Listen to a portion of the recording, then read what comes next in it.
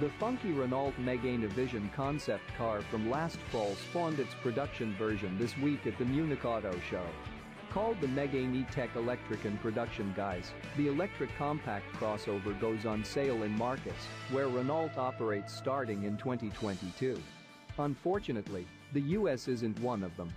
It's not all bad news as the Megane E-Tech Electric is based on the CMF-EV modular platform for future battery electric vehicles from the Renault Nissan Mitsubishi Alliance, and we'll see the platform locally in the slightly larger Nissan Ariya crossover due out later this year as a 2022 model. The Megane E-Tech Electric can best be described as a tallish hatch, similar to the recently revealed Hyundai Ioniq 5 and Chevrolet Bolt EV, though like those vehicles it is being marketed as a crossover. The vehicle isn't a replacement for the current Megane hatchback, however. Instead, it forms part of an extended Megane family. The vehicle will be offered with battery sizes of 40 and 60 kilowatt-hours. The latter should deliver a range approaching 200 miles on a charge. Charging at up to 130 kilowatts is possible, and the driver also has 4 levels of brake energy regeneration to choose from, with the selection done via paddles behind the steering wheel. Power comes from a single electric motor, though Renault hasn't said whether the motor is mounted at the front axle or rear. What we do know is that 2 outputs will be on offer, with the more potent of these coming in at 214 horsepower and 221 pounds-foot of torque. This should see the Megane E-Tech Electric hit 62 miles per hour from rest in about 7.4 seconds. The Megane E-Tech Electric isn't the only EV planned by Renault. The French automaker is also developing a subcompact hatch previewed by the 5 prototype unveiled in January and billed as the spiritual successor to the classic R5, known as the Leaker in the US. This one is due in 2024. Renault has peeled the covers off the Megane E-Tech Electric, a 292-mile family EV that will play a crucial role in its bold Renaulution transformation strategy at Munich Motor Show. Built in Douai in northern France, where the aim is to produce 400,000 EVs per year, the Peugeot E2008 rival features a skateboard-style battery arrangement and is the first Renault to run on the Alliance's CMF-EV platform, following the Nissan Ariya. The brand is hoping to build on the electric success it has enjoyed with the Zoe. Since that car was launched a decade ago, 1 in 5 Renaults sold in Europe has been electric.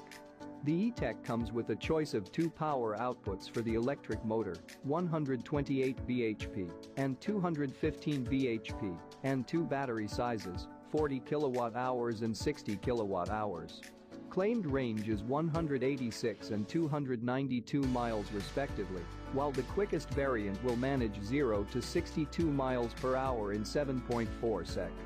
With the optional 130 kilowatts DC charging, it's possible to charge the battery from 15 to 80% in 30 minutes. Towing up to 900 kilograms is also possible.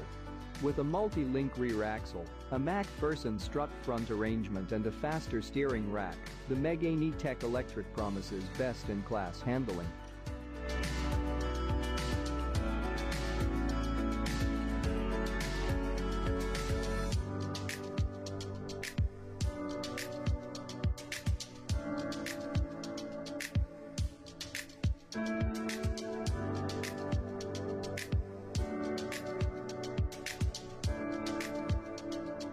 Weight-saving measures have been applied across the car. At 1,624 kilograms, for the biggest battery variant, it's at the lower end of the weight spectrum in its class, thanks to aluminium doors and an electrically excited synchronous motor, eVision, that's 10% lighter than that of the Zoe. An 8-pole arrangement in the motor also uses 45% less copper. Weight is also part of the reason why Renault made the Megane E-Tech Electric front-wheel drive. Without having to run cabling and cooling to the rear, the French firm argues it has managed to shave vital kilograms from the car.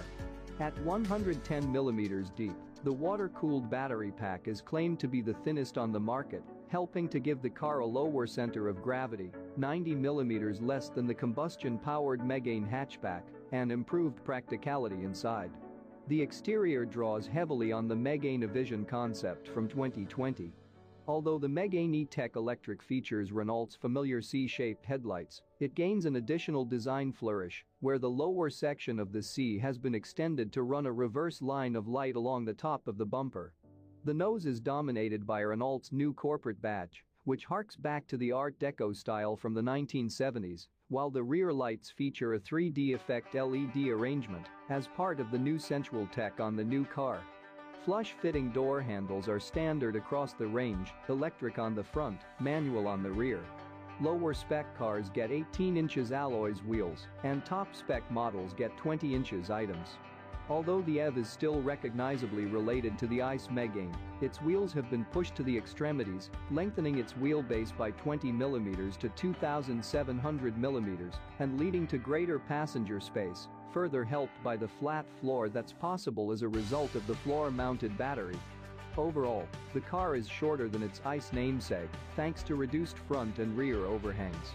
Inside, the new open R screen dominates, an L-shaped arrangement featuring a 12.3 inches instrument display and a 12.3 inches infotainment touchscreen, complete with integrated air vents. Physical controls remain for the climate control. It runs Google's Android operating system, meaning Google Maps, Google Assistants, with voice control, and Google Play are all standard. Thanks to anti-glare coatings on the screens, Renault claims it can afford to ditch the binnacle around the screen, leading to a clean look that needs none of the traditional shielding. Renault is keen to emphasize the sustainability of the interior's materials.